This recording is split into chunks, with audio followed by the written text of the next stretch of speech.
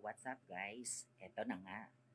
Samahan niyo ako, magigluto tayo ng ginisang ampalaya na may itlog. O, diba? How do I look, guys? Is it good? O, diba? Winner lang. O, eto na nga papakita. I'll show you the ingredients on how to cook ginisang ampalaya. Alright.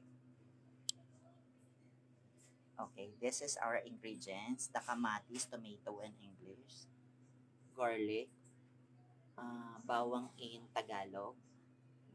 Sibuyas, onion in English, and then our highlight, the ampalaya vegetables. So, we have to add 2 pieces of eggs for our, that's for our major ingredients, alright?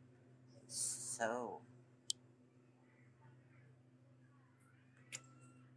how do you find it? Is it good? Alright. Ayan, nakita nyo na ha kung paano mag-prepare ng ating ginisang ampalaya with itlog. Alright, let's recap the ingredients. The kamatis, the onion, the garlic, and the ampalaya vegetables. And of course, the egg.